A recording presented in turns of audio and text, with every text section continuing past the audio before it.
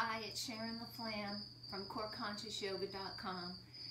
Today I'd like to talk to you about a Dirgha three-part breath, also known as a diaphragmic or belly breath.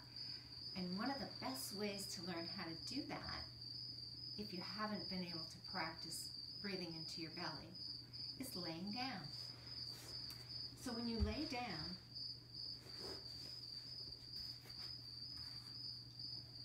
you're going to bring your hands onto your lower belly, and you're going to notice if that's moving at all, because most of us Westerners breathe up in our chest. So you're going to learn, and it's going to take a process, that you're going to breathe in, and you're going to draw the breath down below the belly button, and you're going to swell this belly almost as if it's a balloon hanging at the navel.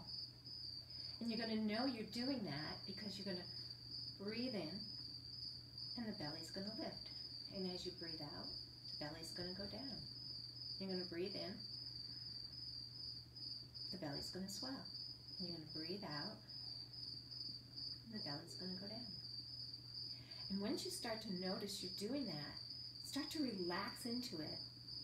And so there, you can draw a longer breath. And you're not forcing that breath at all. You're just allowing the breath to swell and open and get longer. So it's going to be fluid and rhythmic and effortless. And then it goes right into the exhale. And then right into the inhale. Belly swells.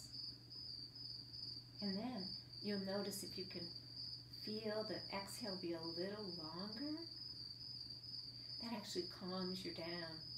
And it brings that parasympathetic nervous system in, and it has a relaxing effect.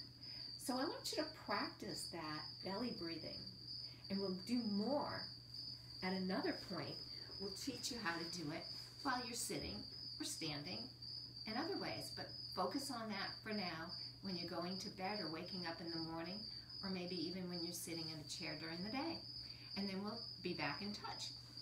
So you can find me at Creating Serenity on Facebook,